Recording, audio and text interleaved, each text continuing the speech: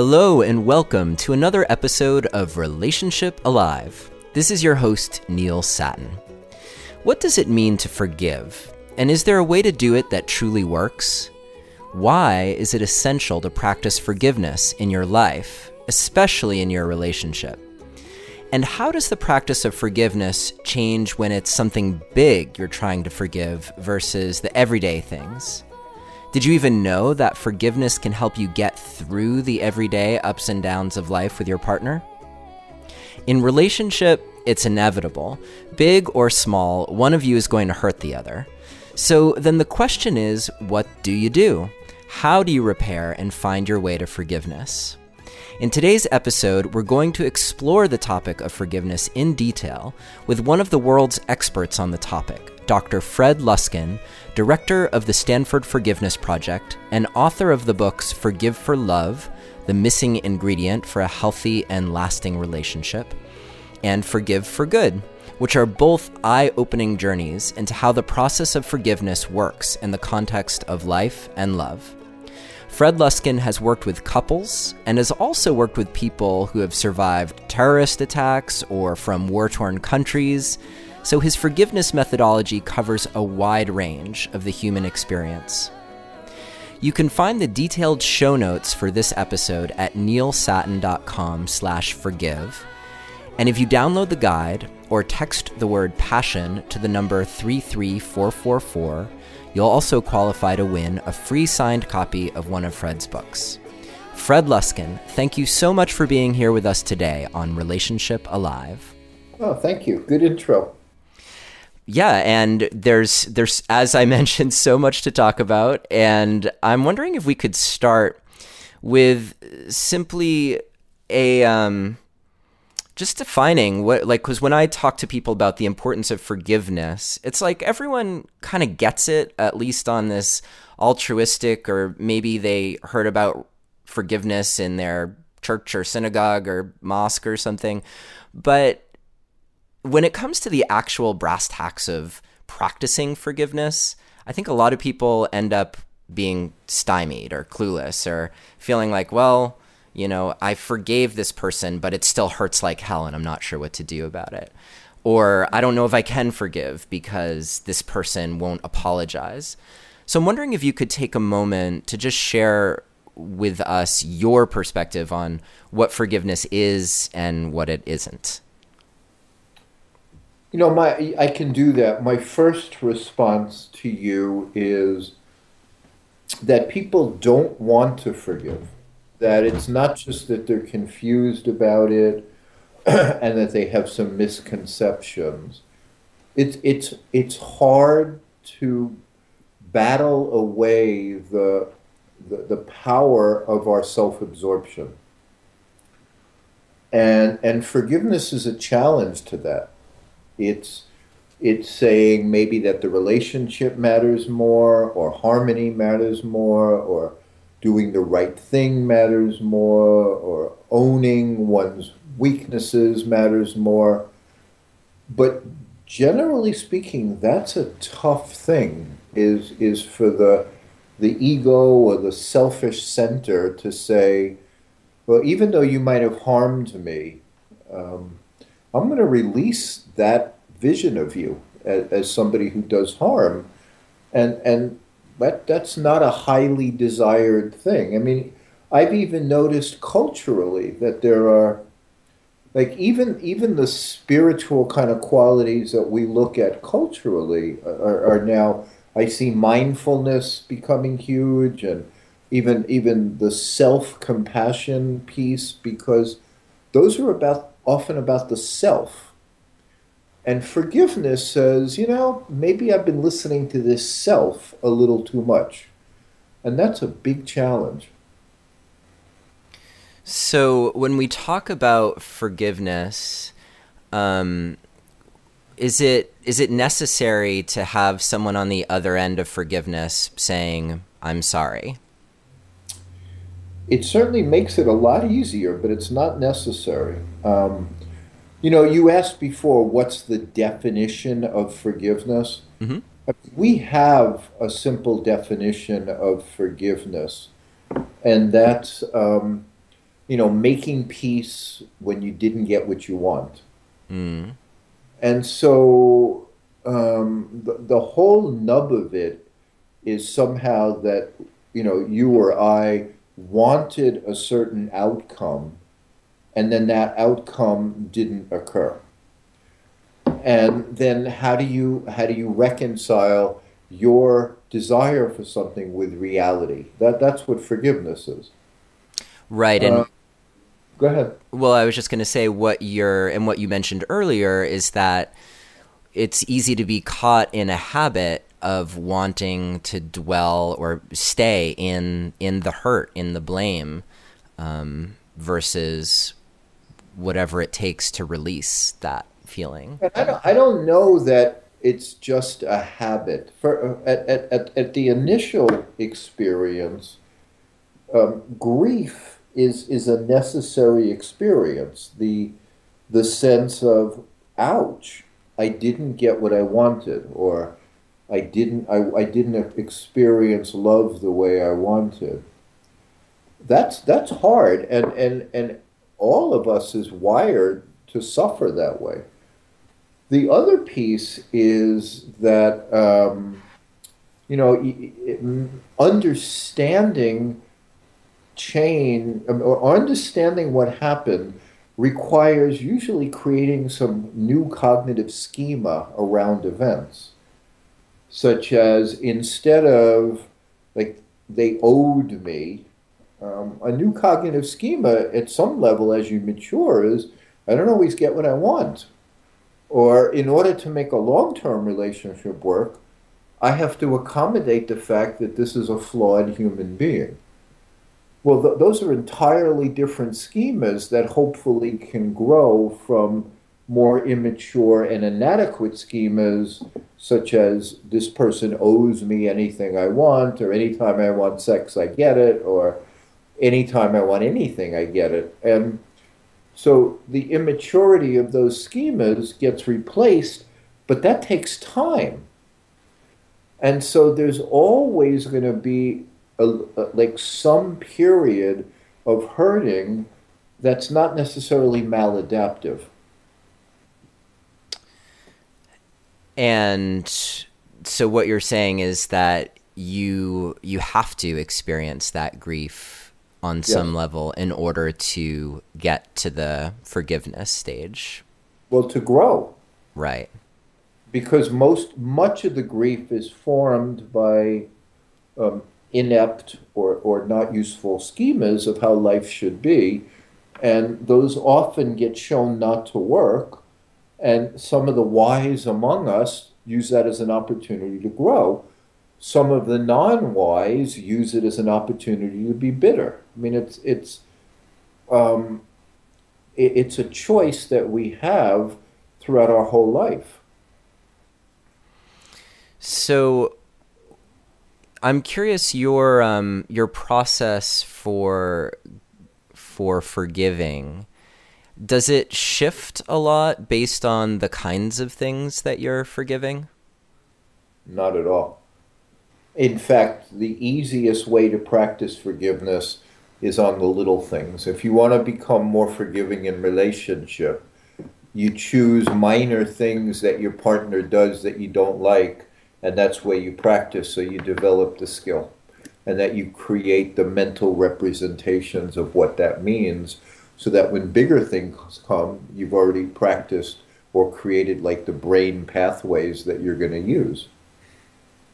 Yeah, I think you even compare it to developing a muscle and Yes. how important it is to have this totally different pathway for Yeah. how you confront disappointment. Think about the dramatic ignorance that many people have when they enter relationship. One, they think that they're fine, which is a ridiculous assumption, right? They think that their own idiosyncratic nuttiness is not going to impact another human being. So that's like the first, like very out of touch. And then they think that the weirdness, wackiness, bad habits, crazy thoughts, patterns that were set down by families. They think that there's something unusual about that in their particular partner. That like somehow this partner is damaged as opposed to that's the way it is. We're all damaged. And we're just damaged in different ways. And so they come into relationships with so little real ability to work it out because they're coming in with these like ludicrous ideas of their own adequacy and the uniqueness of their partner's inadequacy. I'm sensing the recipe for problems in Well, that setup. look at what we have. I mean, a divorce rate of close to 50%, not quite. And the most interesting statistic on those is that the divorce rate for second and third marriages is higher than that for first marriages. And I think the data is that only about 30% of couples are actually happy with each other. Yeah, that's sobering. Yeah, And of course, our mission on the podcast here is to boost that percent by at least a few percentage points. of course. Yeah, yeah. And so that being said, I mean, it's interesting. I came across your work for the first time when I was reading Catherine Woodward Thomas's book, Conscious Uncoupling. Of course. So, no better place to learn forgiveness than in the context of an ending in relationship. But that being said, one of the important principles that she stresses in her book and she's talked about on the show and that you talk about is really it's like this process of shifting perspective where you're really taking responsibility for your part in your own life. Like that's an essential way of shifting away from just blaming others for your problems. Absolutely. And that's at the heart of forgiveness, that my nervous system, my moods, my brain, they're up to me, not my partner. And Yeah. even though my partner sends out incredible information and stimulus, and sometimes they can be absolutely close to deranged, um, I'm still responsible for figuring out how to handle my own life. And that's a really challenging thing. That's what forgiveness can lead to, like some efficacy that I can handle my life. And if you don't practice that, then you become fearful of what other people bring to you and fearful of relationship, which is what you see all over the place. Like I've been harmed, and that would be what, colloquially we refer to as baggage. Fred, I'm curious to know if you could talk for a minute about the big things that can happen to us. So not just the little hurts, but something big that, well, just really sucked. How do we reclaim our power and our choice after those kinds of things happen to us? I'm certainly careful to make clear that we don't know that, the laws of this material world seem to be very orderly. And so it's not so likely that everything's that we don't like is chaos. We just don't know that. So that said, just remembering that can be helpful. That we just don't know the way this thing is organized. Then, let's say that you do decide, though, for whatever it's worth, that even if this is somehow like woven into the tapestry of no mistakes are made, it still really, really sucked. And there was nothing about it that I would have chosen in any capacity to, and it was a devastating blow. Those are feelings and cognitions that are very common on planet Earth. And what you have to be careful with is not to exaggerate the experience that you're having as if it's unusual. So even if you don't buy that there's some lawfulness to it, you certainly have to buy that it's common. And it may actually be one of the aspects of being a human being that we all have to struggle to deal with. And just reframing it a little more truthfully, which is, yes, maybe my daughter was raped, or maybe my partner, left me when I was 8 months pregnant to go have an affair with somebody cuter. I mean, so the individual wounding may be distinct, but in the big picture, the amount of human wounding from either accidents or human unkindness is staggering. And you want to look at the propensity that we all have to only focus on our own and not see the universality of it. Those two qualities cause incredible extra suffering for all of us. Does that help you reposition this a little? It does, and I'm reminded a bit of the practice of Tonglen and connecting your suffering and the specific naming of your suffering to all the other people in the world who are experiencing that as a way of helping take away some of its charge and power. Well, it's not just taking away its charge, it's seeing the truth.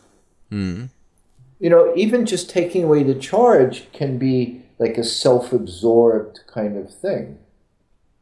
But there's something powerful in a positive direction of seeing that difficulty and obstacles and change are part of life. There's no way to pull that out.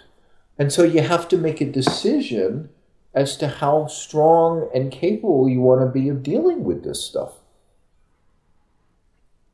And so what I'm getting from what you're saying is that decision is, am I going to, in my present life, let those things have power over me and affect my ability to live a positive life, to connect to others, to maybe affect change in the world around those things, around those sufferings? And to love. Yeah. Because so much of the reason why couples blow up is everybody's been hurt and everybody has a lot of anger. And we're all looking for some place to put that anger. And so when we find something wrong with our partner, part of us is just giving vent to the vague existence of our frustration that exists way before we had a partner. And so we're looking for something to blame for our dissatisfaction. And that's just an omnipresence. And we can use as ammunition to defend our unkindness all the unkindness done to us. It's an endless stream. Or we can make some kind of decision that within the world, in its incredible difficulty, and even my own life, I'm still going to try to be a loving person. And that brings us back, I think, to your definition, your simple definition of forgiveness. Yeah. Which is how you deal, and I'm gonna even maybe add how you make the inevitable disappointments of life something that doesn't hold you back from your growth and happiness. Well, that even facilitates it, because if I'm with somebody who hurts me, one of the things, and this doesn't mean you have to stay with them, but one of the things to remember is it's spot on certain that you've hurt them. So there's a humility and a truth to that yes, they've hurt you and you've hurt them. Okay. They're flawed. Absolutely. Well, I'm flawed. So how do two flawed people get along? Not how does, my highness, myself, deal with a wayward subject, which is the way many people take this. So they don't have a right attitude about it. They don't see things clearly. And they think somehow, like somebody's doing something to them rather than the difficulty, the true difficulty of two people trying to navigate past their weaknesses to love each other. And that's an incredibly noble pursuit.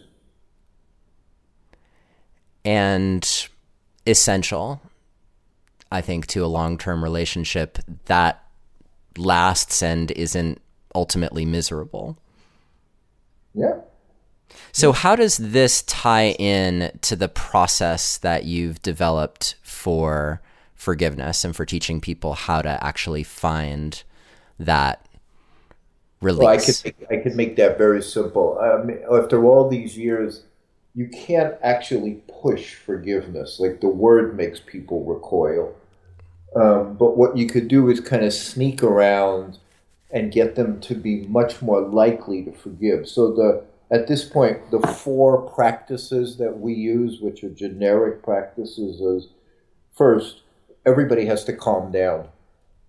So you quiet down. I remember 15 years ago giving a talk at one of the Gottman conferences in Seattle and saying this, that at the essence of marital therapy, at the essence of getting along with another human being, is calm yourself down. Like, take a breath, relax, take a walk, do something, chill. Because the part of your brain that's all adrenalized, you don't want. It's just going to make everything worse. The part of your brain that's quieter may actually be an ally to you. So that's one thing. So quiet down. We call it PERT practice, but relax. Do practices that gentle and calm your nervous system. 2, see the good in whatever it is that you're dealing with and your life, so you don't exaggerate the bad. I mean, that's just such a simple value, but it works so deeply. So even if you're in a bad marriage, it doesn't mean you have a bad life. You may have a bad marriage, but you can still appreciate the fact that you have food and clothing and shelter and opportunity and health. There's no end to what you can appreciate that will help the statements you make about your bad partner be more accurate and truthful. And that's crucial. I've done couples therapy, and it can be a really ugly experience. I remember, I'm going to say 20 years ago when I started doing this stuff, I remember sitting in a room with a distressed couple, and they were just vulgar. They were just so filled with bitterness and contempt. And I mean, the Gottmans talk about how contempt is the killer for relationship. And I'm sitting there thinking, and each of these people is without humor, acting terribly towards each other, blaming the other person for the fact that they're a deranged, out of control person. And they're not laughing at themselves. That was one. But then the second was, and this is the person they pledged to do their best to. How do they treat those they didn't make that pledge to? And I thought, wow, this is so distorted. I didn't have the skills then to know you just wade right in there and you get people to meditate and relax and quiet, and then they talk. But I didn't know that then. Mm. But you got to calm yourself down, and you have to find good. So it would be like, hey, you may not like your partner, but I want to hear what you like about your life. Because I don't want you poisoning yourself with your negativity so that you can't even see your life clearly. The third is very simple, just cognitive restructuring or reframing, which is, hey, at some level, you don't always get what you want. I mean, and then there are very simple practices that tease that out. Like, you don't get everything you want. That's just a given. Now, how do you use that information? And the last is you have to get out of and alter the victim story. So the victim story is simply a perspective. It's not deep truth. It's just one take on a situation. and you've gotten stuck in this take. Like, you're stuck in your perspective and the story you've constructed around it. That's your prison. So you got to alter the story. So I would just work on those things. I'm not that interested in their complaints. I'm interested in helping them get some quiet and clarity so that they can access the part of their brain that isn't so enmeshed in the battle. And that's that in that part of the brain, forgiveness just lives. It's not an unusual experience when you're not full of adrenaline and when you're not full of a story that posits somebody you're living with as your mortal enemy. It's a natural response to life, but you have to cultivate conditions that bring out that natural response. Could you talk for a moment about the PERT practice? I think we may have and I can't remember which episode it was. I think we might have talked about something similar along the lines of heart-centered breathing, so it seems very similar. But maybe you could just describe how it's done from your perspective. Well, I mean, there's no one right way to do this stuff. Right. You understand what I'm saying. I mean, the psychophysiology of relaxation has nothing to do with my naming a technique or anybody else's. This stuff has been known for thousands of years. What I tried to do was just figure out a way to directly calm the nervous system. And so you do the basic meditation technique of bringing your attention to your abdomen and inhaling deeply, but making sure your abdomen expands, because that's how you grab the parasympathetic arousal and have it calm the sympathetic arousal. And then when you've taken a few breaths where you consciously open your belly to welcome the air in and you expand, then you just bring an image to your mind of something loving and positive, and that quiets down your nervous system, the breathing and the positiveness. And then it's like your nervous system gets a reset. So at that moment of calm, you have bandwidth that you didn't have 30 seconds before. When you're adrenalized or angry, you have almost no bandwidth. You're stuck on a predetermined course, and you're just going to say the same stereotypical things that you've said to yourself forever, because that's what adrenaline does. The minute you drain the adrenaline out of the system, you then, you get a do-over. And you can say, oh, okay, now that I'm starting fresh, do I want to go back to contempt? Do I want to try something else? It's just reminding us that you have a choice. And it's that choice, as the mindfulness teachers understand, that's where you get some freedom. Like, I have a choice how upset I get. I still may choose to leave my partner, but as long as I'm blaming them for the action of my nervous system, it's going to be very hard to have any clarity. So one suggestion I'd like to offer for those people listening that's worked really well with my clients is to choose that image ahead of time, like to know, like maybe after you're done listening to this episode, figure out what that loving, the image that evokes feelings of love and gratitude and joy for you, because that it can be really challenging to come up with that image when you're in that that triggered place. And I'm wondering if you could offer also some thoughts on, so you get to that calmed down place.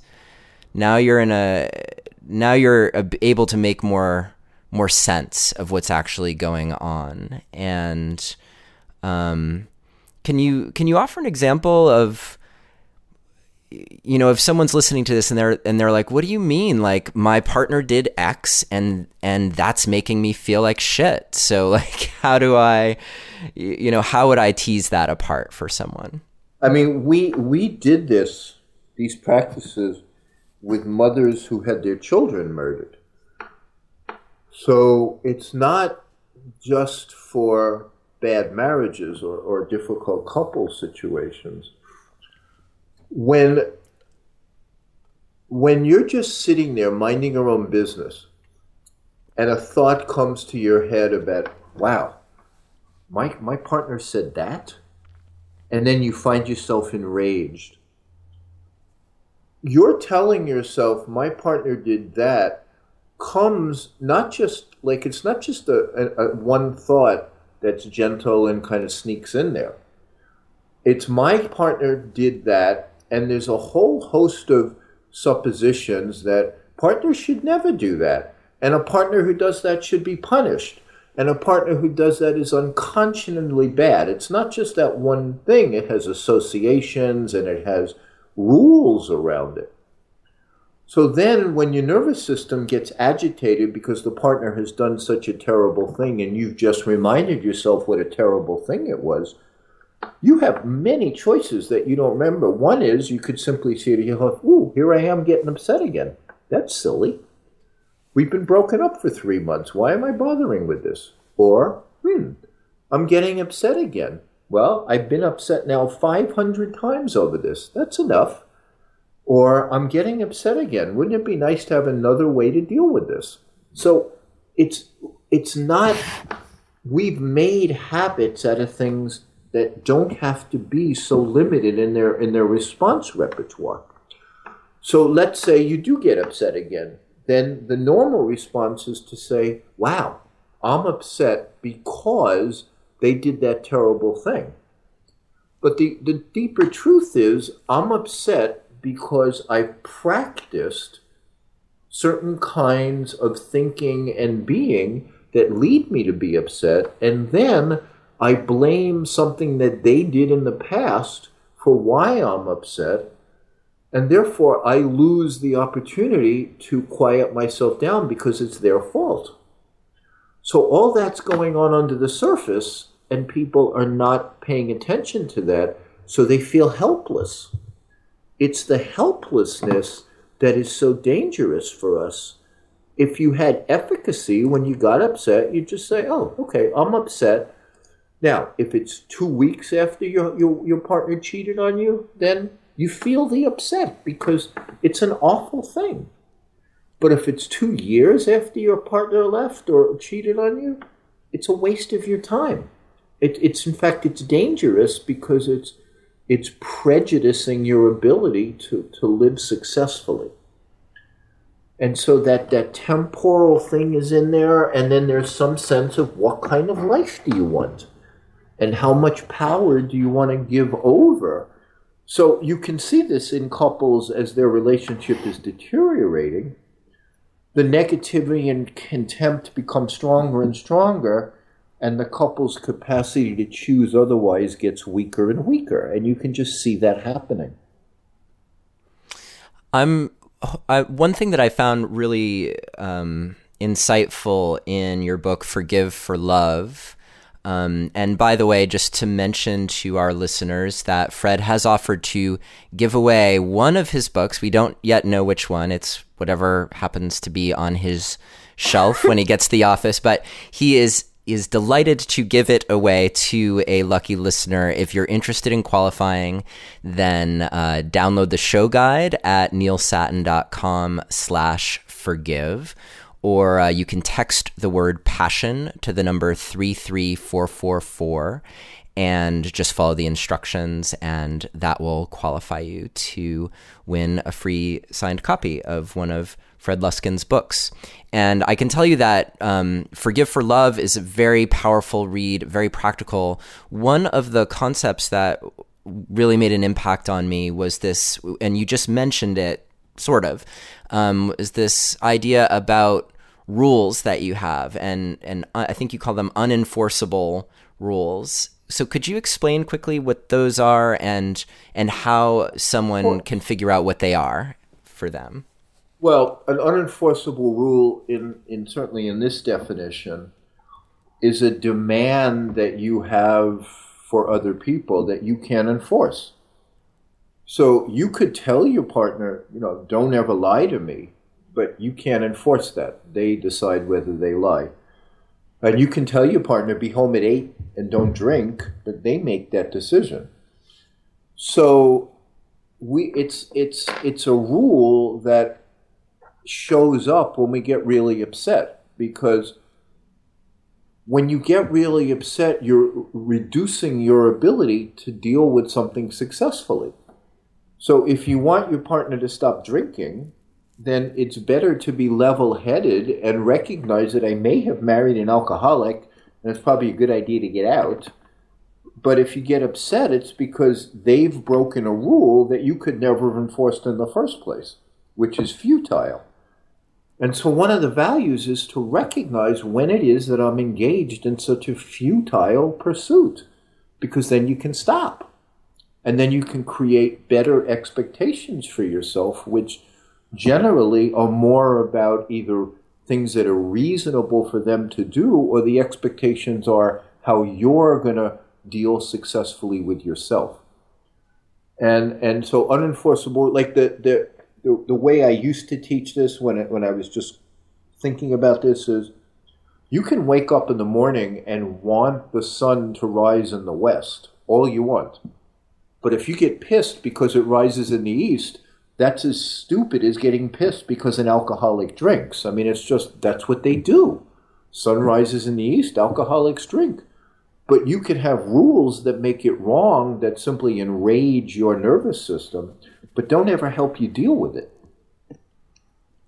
Yeah, so what would be an example of, when you see I have this rule that, my partner shouldn't drink, or my partner should always do their dishes, or my partner should have sex with me when I want to have sex with them.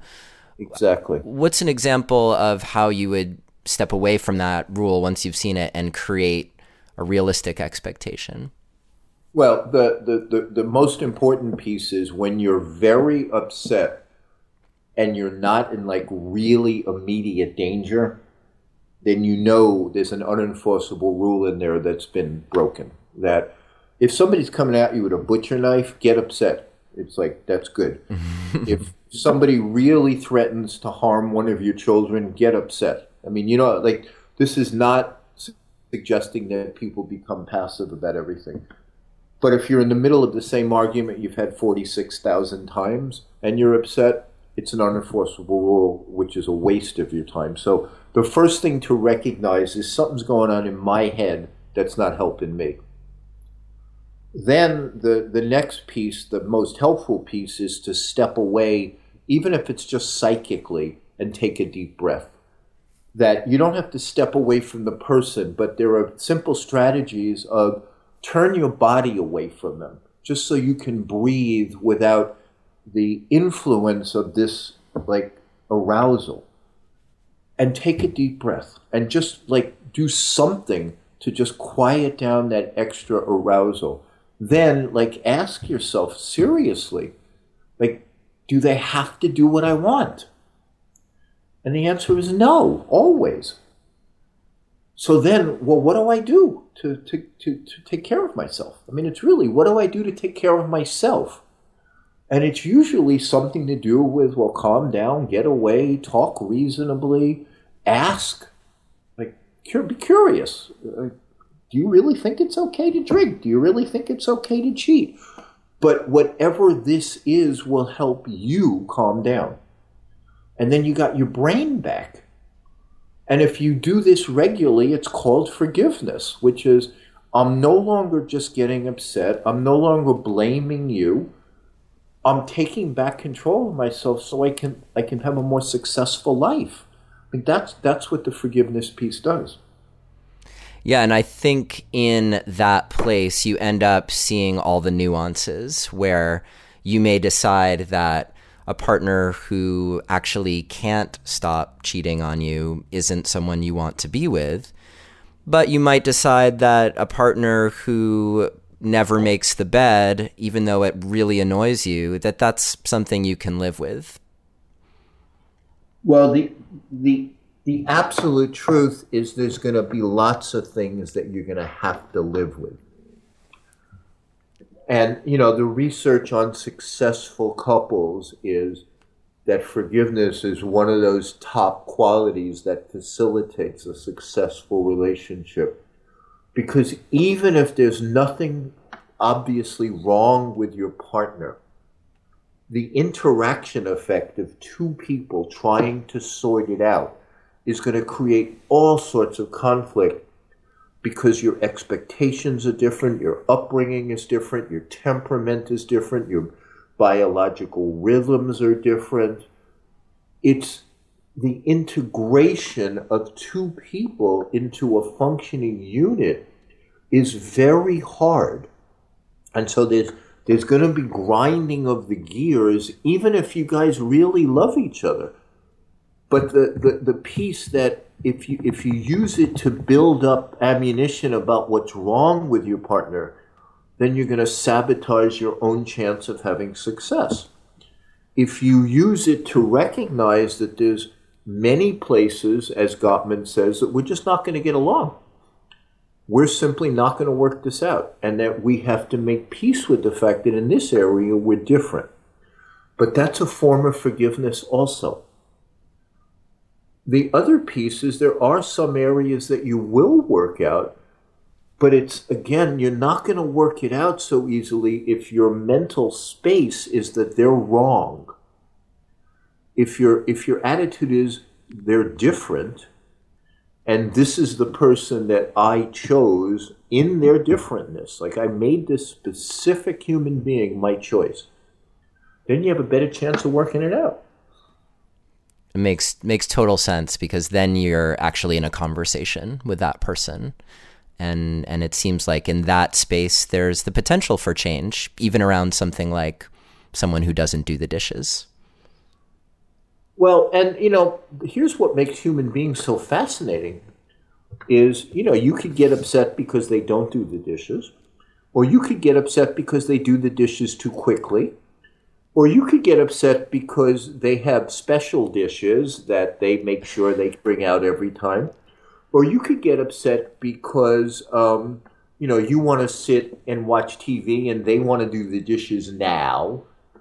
It's not just that there's something wrong with the partner. It's the relationship between the partner and our expectations and our history and training. It's when those get into conflict. Yeah, and your fourth step that you mentioned earlier about altering the victim story and recognizing that it's just a perspective, you detail this more in Forgive for Love, the practice of creating a really positive story about that you tell about your relationship. Absolutely. Well, in terms of couples, the frame that I think is the most important is what a remarkable thing it is that somebody would try to love me. That just that framing is so profound, that what a remarkable thing that as flawed and as difficult as I am, somebody would take me on. And from that grows the kind of humility and whatever it is that allows us to be in relationship in a certain way. Well, Fred Luskin, thank you so much for being on our show today to talk about forgiveness. And I can't recommend your book, Forgive for Love, enough. The subtitle is The Missing Ingredient for a Healthy and Lasting Relationship. And I do agree with you that it's such an important part of people finding that path to actually thriving and growing together and succeeding in this project of loving each other in all our flaws and imperfections. So thank you so much for being on the show. I really appreciate it. Thank you, Neil. Good job. Thank you for listening to another episode of Relationship Alive. If you like what you've heard and want to make it easier for other people to find out about us, please take a moment to subscribe to our podcast and to rate and review us on iTunes. If you have questions or comments or want to continue the conversation, you can always join our Relationship Alive community Facebook group. And for more information about today's episode, visit us online at neilsattin.com/podcast. Or you can always text the word passion, PASSION, to the number 33444 for more information. Finally, do you have a burning question that you're hoping we can have answered here on Relationship Alive, either for a future or past guest? Let me know and I'll see what I can do. Take care and see you next time.